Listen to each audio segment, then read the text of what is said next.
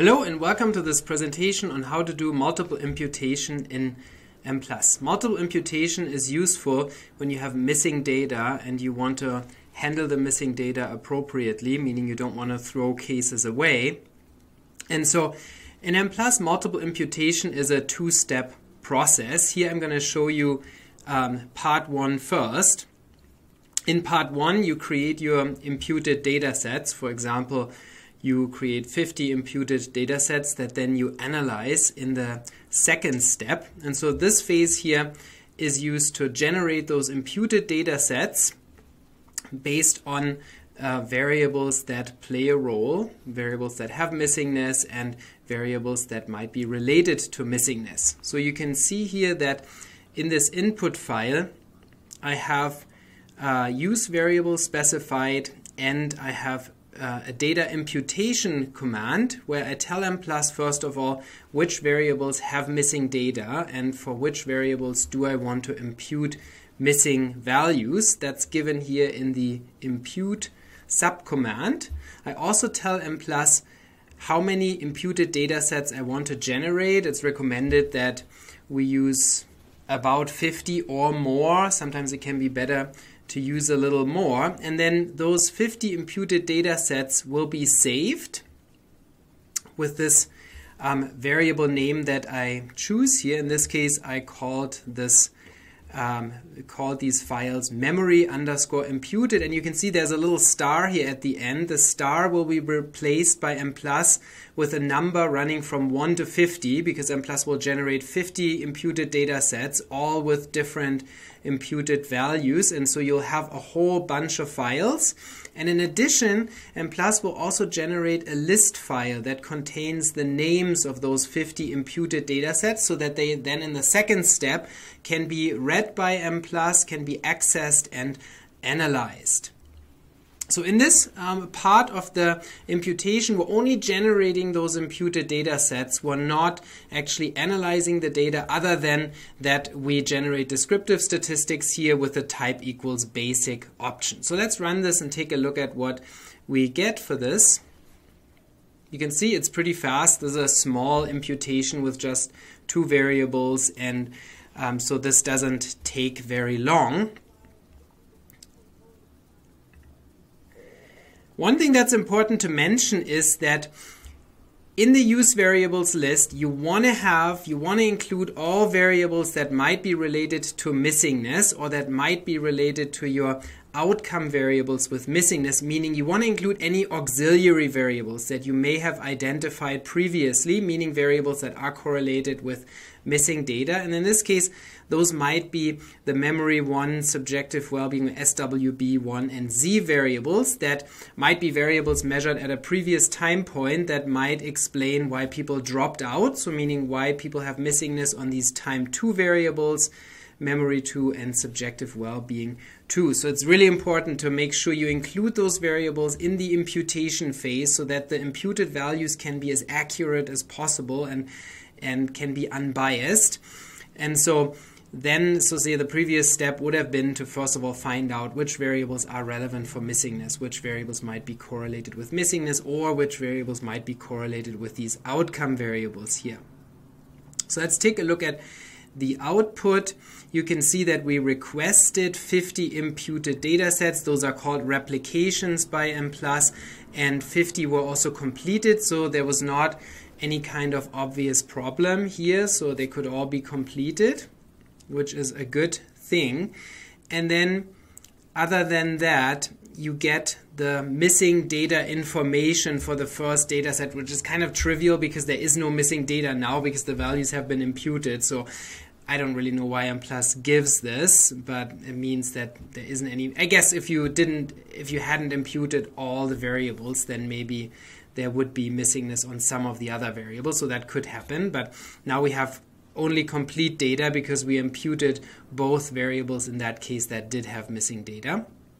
So the covariance coverage then is also 100% in this data set. And then more interesting are the results of the basic analysis for the imputed data sets, because those are already pooled estimates across those 50 data sets. So Mplus calculated the descriptive statistics in each of the imputed data sets and then averaged them or pooled them together. And so that's what you're seeing here. So you get the pooled or averaged means for the variables, the covariances, and the correlations. And so you can check those for plausibility and for whether everything looks good. Other than that, at the very end, you get some information about the imputation. In terms of technical information, it relies on Bayesian estimation, and so you get this potential scale reduction factor here as one indication of how that worked, whether that worked well. And you can see this PSR value here is close to 1, which it should be, so there doesn't seem to be an issue in this case with the imputations. You also get saved data information where the file name is memory_imputed, and then the star will be replaced by a number. We can take a look at these data sets as well, so you can see that they were all generated, and then Mplus tells you the order of the variables in that saved data file, so you can be sure that once you read the data back into Mplus, that those will be read in the correct order. So let's take a quick look at those imputed data sets. You can see that they end up in the same folder in which you have your input syntax file. And then you see that Mplus generated 50 of those, running from 1 to 50. And then at the very end, you also get the imputed list file, which just simply has the variable, simply has the file names of those 50 files, so that Mplus then can read those files for the analysis. Now the next step is in Mplus to actually do the analysis, and that's a separate input file, which in this case I estimated a 2-wave autoregressive cross-leg panel path model where I predicted memory 2 and subjective well-being 2 by the time 1 variables with autoregressive and cross-legged effects. And so now in this analysis phase, I need Mplus to read my imputed data sets and analyze each data set and then pool the estimates across those 50 data sets. And you will see that this is actually pretty straightforward because Mplus does all the work for you in a single input file. So all we need to do is here we need to specify in the data command that the file name is memory_imputed list.dat. So rather than listing all the 50 files, which would be really tedious, you just give Mplus the list file, and then Mplus will look at that list file and will determine the data file names, and then find those data files in the same folder and then use them for the analysis. Now, how does Mplus know that there will be multiple data files to analyze? First of all, in that list file, Mplus will see, oh, that's not actually a data file, but that's just a list of data file names. And then second, we also specify type equals imputation here, and that tells Mplus, okay, it's not a single data file, it's multiple data files that I need to fit this model to. Other than that, we just specify our use variables for the model as usual. Note that at this phase, we're not specifying any auxiliary variables anymore, because any auxiliary variables that might explain missingness were already taken care of, were already used in the imputation phase. And that's important. That's really important to, in the imputation phase, include all the auxiliary variables that may be relevant to missingness. Here we're only using the variables now and nothing else, only the variables that are in our statistical model. And then below we specify the statistical model as we would usually.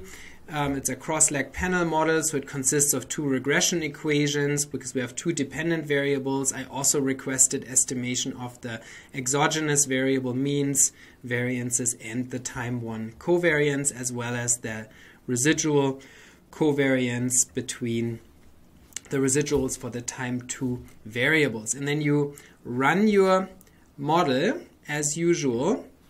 You can see it takes a little bit longer because Mplus has to fit the model to all these 50 data sets, which can take a little bit if you have many variables, or if you have a complex model, then that might take a little bit of time, but it's usually fast. And then in your output file, You can check again that the model was successfully fit to all replications, which it may not be. If you have a complex model, then maybe for some of the data sets it didn't converge or something like that. You would see that here, but in our case with a simple path model, all 50 replications worked just fine. All imputed data sets were used. You also get the sample statistics, again averaged across the 50 imputed data sets. So you can take a look at those and make sure everything looks good. You get model fit information also pooled across those 50 data sets. You almost don't see that this is a model that was fit to multiple data sets. You can see in this case the chi-square test here is not relevant because this is a saturated model, but if you had a non-saturated model you would get a regular chi-square and degrees of freedom and p-value. And then the model results are given pretty much as normal, so you can look at the estimates, the point estimates, you can take a look at the standard errors, you can take a look at p-values for tests of significance, and so pretty much everything looks like normal. You don't have to do the pooling, Mplus does the pooling for you, and so this is a really convenient way to address missing data. I hope you enjoyed this video, and if you have other things that you would like to see explained about Mplus, please leave a comment and I'll see you next time.